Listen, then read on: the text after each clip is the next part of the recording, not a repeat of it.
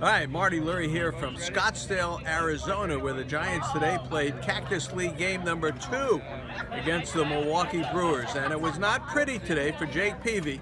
For Jake Peavy, he goes down and gives up 6 runs, 5 earned. He goes an inning and 2/3, 9 hits today.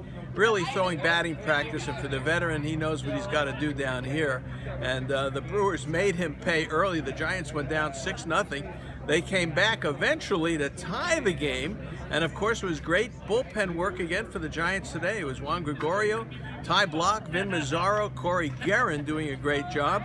Giants tie the game up. Josh Osich comes in the 8th inning of a 6-6 game.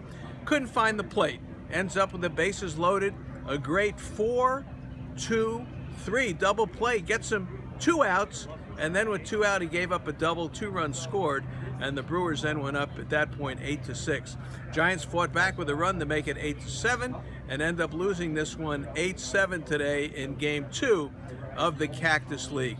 On the hitting side today for the Giants, Andrew Susac, a big 3-run homer, didn't get all of it. But you know, down here in Arizona, the ball will fly. Kyle Blanks, big first baseman, again, he didn't get all of it, and he knocked it out of the park. Ryder Jones, another big hit for him today. Grant Green, a couple of hits. And that was a story on the hitting side for the Giants. The last one to mention, Hunter Strickland. He pitched a 9th inning today, and believe me, it was 1, 2, 3. And I don't have the radar gun, but I'll tell you, it was 95 plus. He looks like he is in outstanding shape. So the takeaway from this one today, Blanks the home run, Susac the home run, Strickland looking great.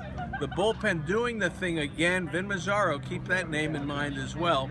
And the Giants end up losing it 8-7 to the Milwaukee Brewers. Tomorrow it's off to Goodyear. Giants and the Reds tomorrow. It is Madison Bumgarner. That's the report from Scottsdale, beautiful Scottsdale, on a Thursday evening. Talk to you tomorrow right here on KNBR 680, the sports leader.